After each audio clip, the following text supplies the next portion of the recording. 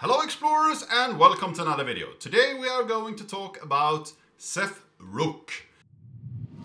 I'm excited to tell you that I partnered up with CodeCombat to bring your kid a learning opportunity. Back in my day, there were no one that could tutor me. I knew more than the teachers and I had to put in the work because there were no other option. Unlock your child's coding potential with CodeCombat's live online classes. The classes are led by experts who make learning an exciting and rewarding experience. With their help, your child will work through coding challenges and feel proud of their accomplishments. Personal attention and a structured curriculum will help your child become a confident coder. I always said that I hope that you learned something today, and now your kid can. Follow the link in the description and enter the promo code EXPLORER10 at checkout for a 10% discount, and all subscriptions have a 30-day money-back guarantee. And this is one thing that was produced, I believe, before Ceph Admin. So this is a predecessor and could be used if you have a Kubernetes cluster, but I don't think that it's the optimal way of running a Ceph cluster. So let's switch over to my screen here. Here is a Ceph cluster. You see that I have 14 gigabytes used in my 30 gigabytes cluster. And this is a very complicated way of securely storing my Ubuntu image, of course. So I have a file system here with one ISO image, and that's everything I have on this Ceph cluster. So how do we get here and how do we actually get back? That's the question. So first off, I would like to remove the installation fully and see if I can do that. So I want this to be gone in my Kubernetes cluster, and I wanted to do some changes and I couldn't do them because it didn't remember them. So if we go diff here on Git, we see that I have a provider or host in the cluster, and then I have also this enable rook discovery daemon. So those two changes I wanted to do to my cluster, and they didn't actually fully go into effect if I didn't remove and uninstall the cluster, which I think is a really bad way of handling this, because you can't just redeploy a cluster just because you want to do a configuration change, which is a little bit sad. But anyway, I wanted to do those two changes, so I needed to deploy this again. So what I did was that I first off deleted all the resources. So here we have a command that use kube control delete all. You can do like this, put it in the top. So kube control delete all -- all in the namespace rook Ceph. And rook Ceph is what Rook is using in order to store all the resources. So if we run this command, it will remove a bunch of stuff from our Kubernetes cluster. And when that's done, we also want to delete the namespace. We want everything to be gone. Sadly, not everything will be gone because there is a couple of common things that are stored in other namespaces that is not removed. Hopefully those configurations and those deployments are not really crucial to removing the actual cluster. Maybe those are just things that need to be there in order to deploy the cluster and not something that you usually change. So now I deleted all the resources here in the Ceph Rook Ceph namespace. So now I can remove the Rook namespace. And now it says it is deleted, and then it stops there because it will never be deleted. That's a big problem. So if I go here to one of my tabs and run sudo kube ctl get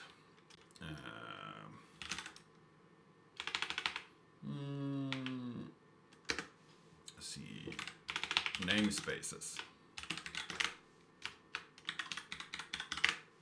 You see that it's terminating, but it will never terminate. I actually went away and came back, and several hours later it hadn't terminated. So what I needed to do then is run this strange command here, control API resources, the verbs list, namespace, and then I want the output of the name. And then the first argument is sent into kubectl get show kind ignore not found in this namespace rook. And if I do that, then I will get all the resources that are still there. So when you have run this command, you will get this kind of output that we have here. And we can see that we have a config map, we have a secret, we have something in the Ceph cluster Rook, and we have something in the file system MyFS that isn't really removed yet.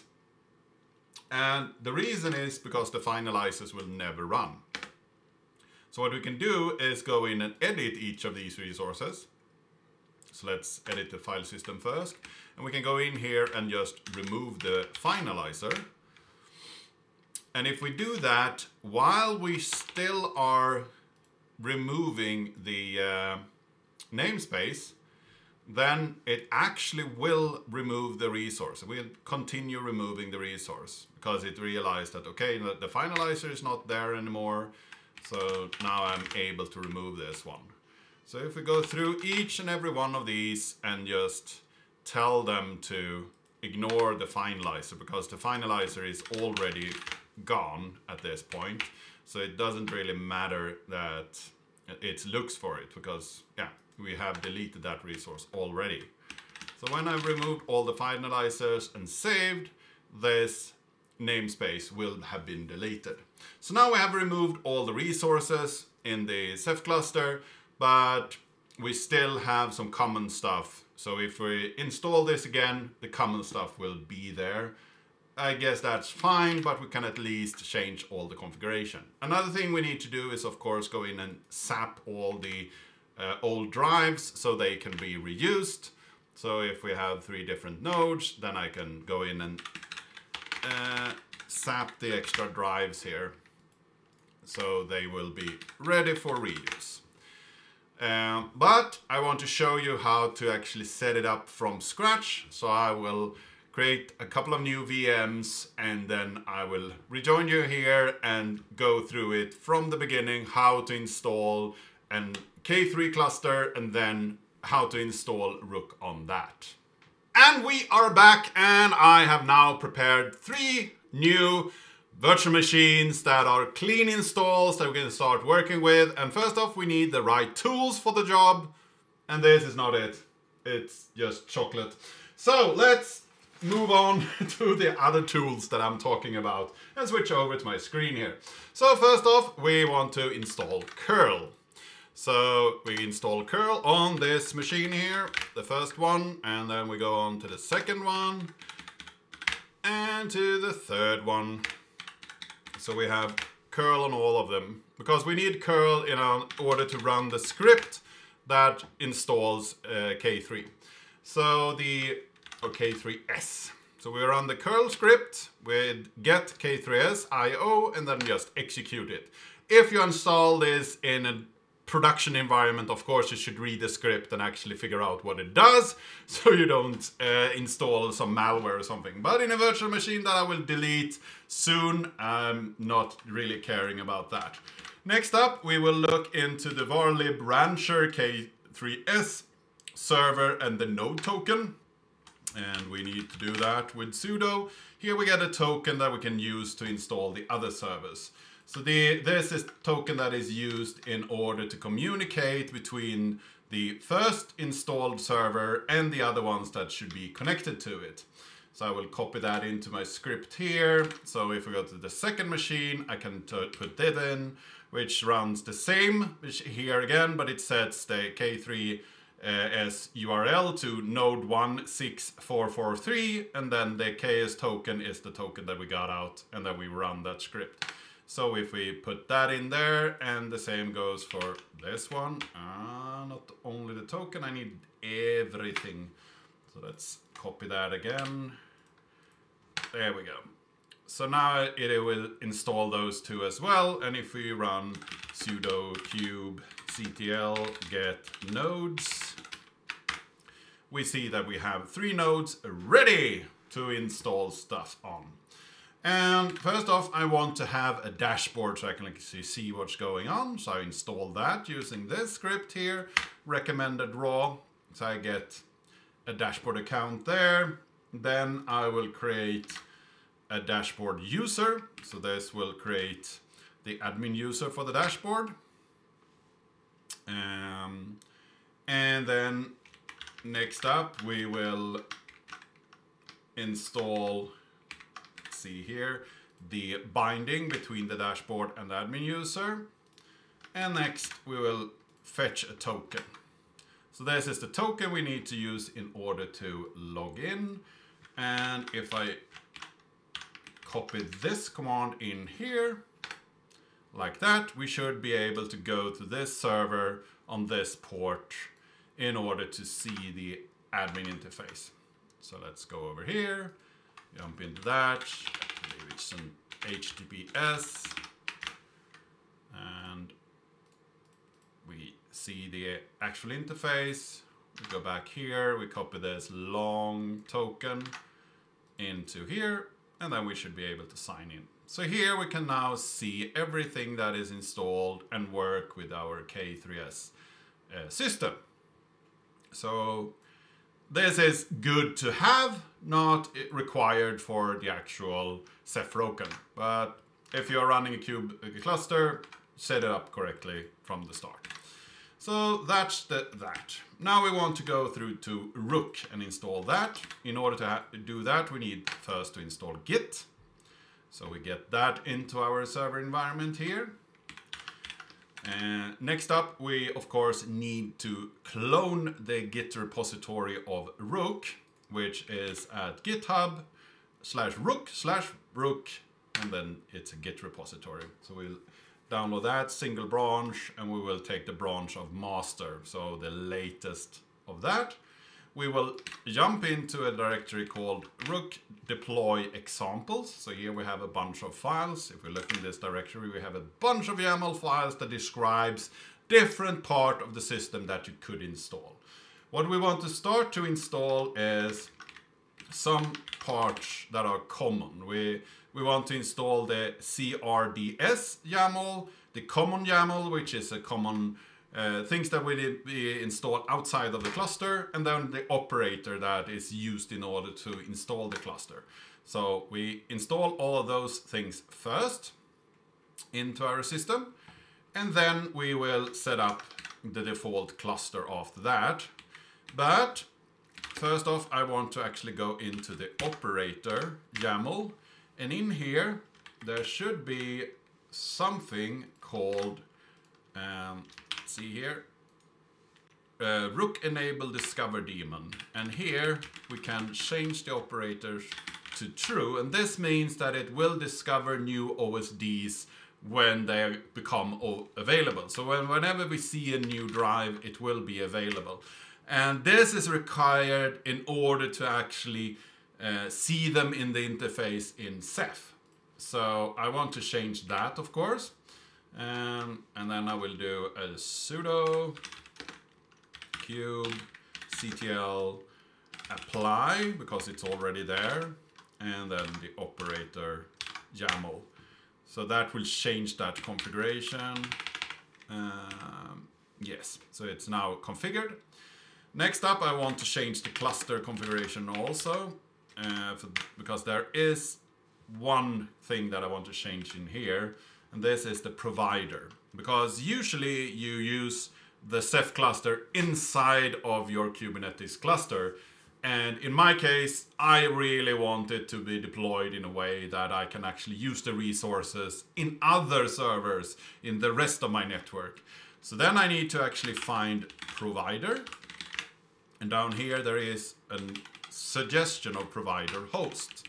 This means that the resources will be available on the host IPs as well, which makes things so much easier, and you can actually get to the admin interface and everything much easier that way. So I changed that too, and then I can create a cluster. So we put that in here. The Rook cluster is created. So if we now run kube ctl get pods in the namespace of Rook Ceph, we see that it's starting to create stuff. And this will take a while. So I will stop here and I'll get back to you whenever the full system has deployed in the Kubernetes cluster. Well, that took a while, but I think everything should be deployed now and been for a couple of seconds.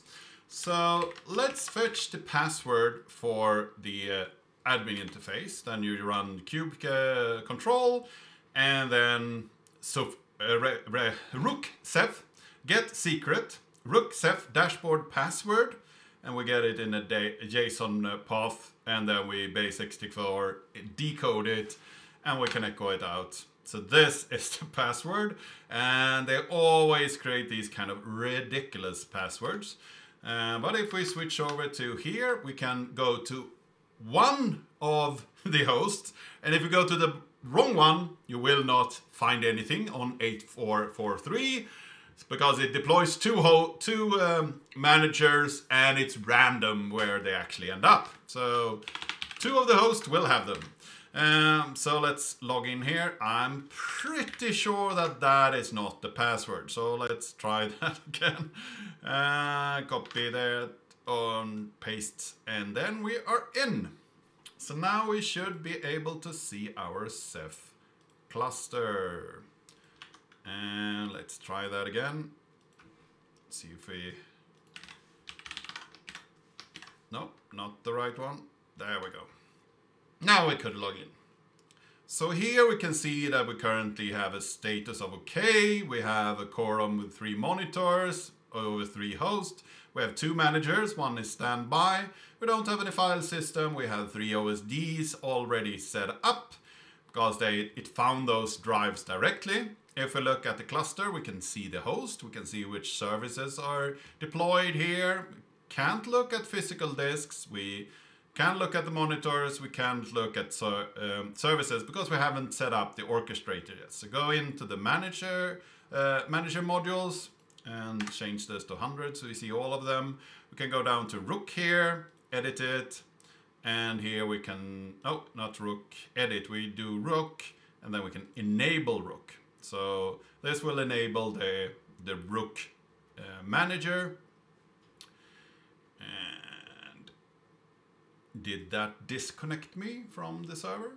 Maybe. So let's try that again. See if we can get in here. Yeah. So now the Rook manager is enabled. Then we can go into the let's see, orchestrator, edit that, and here we can say that orchestrator should be Rook. If we update that, we are now running the orchestrator of Rook. If we look at hosts, we should see the same things here. If we look at physical disks, we can see all the disks. And this is because we actually added that flag that tells us that we will look for disks. Otherwise, it will not show that. We can look at the monitors again and services. Here we have a setup of services. In Ceph admin, you could do changes here, but this is disabled in Rook. So everything is done by these kind of manifests. So you can't do anything in here. You can look at the OSDs, of course, crash map. Yeah. So it's pretty much a standard Ceph cluster, but we have a little bit less functionality than we had with Ceph admin. So now we want to set up a file system. So let's switch over to my console here again, and then we can do sudo kubectl apply-f file system YAML. So if I run that, it will create a file system for me. This will take a little while as well, but after a little while there will show up a couple of pools here, and then it will create the actual file system and set everything up for us. So now it has created the metadata servers. It had set up 2 pools here, one myfs metadata and one myfs replicated. You could create a file system that is just that is using erasure coding. There is a script for that, so you can use that instead. And in the file system here, we see that we have myfs and we have two MDSs running. So the file system is up and running. Now we need to get the password for it in order to use it on the outside of the cluster. There is a way of creating these kind of provisions inside of Kubernetes. There is even a script to just install a WordPress and have it running in your file system, but I will use it outside. So then I need to create this toolbox, which is used in order to log into and use Ceph outside of it. So here we have this tools, and I need to start that tool. So I will get into that particular installation, bin bash. So here I can run commands. So here I will create a user for this file system, like that. And then we have this password that I want to use in order to mount my system. So I will copy that into what I will put into my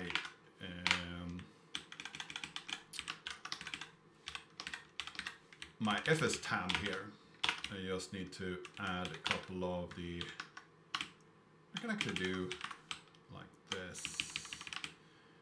We'll show you soon. I'm just changing to use hosts names because it was set up with IPs. So let's log out there. I will now go into etc fs tab, and in here I will put this declaration. And I can't do that because I needed to do sudo. Sudo, there we go. And put that in there. So now I will use N1, N2, N3, and the port 6789 slash in the Ceph file system, mount it to CephFS with the Ceph type, using the file fs user with the secret, no timeout, netdev, and then 02 as the last parameters for dump and pass. If we then do sudo create directory cephfs, and then sudo mount slash cephfs, wrong type, missing code page helper program.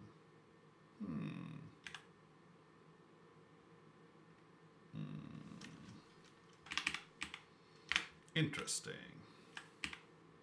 Let's try that again. Let's go over to using IPs instead. See if that works better for me. It should work with just the host names, but maybe I defined them incorrectly on this host. So there we have mounted it. We have CephFS here, and then we could vget and let's see here, and then we could vget the Ubuntu image again. Let's download the desktop, go to the home page, download Ubuntu, download this one,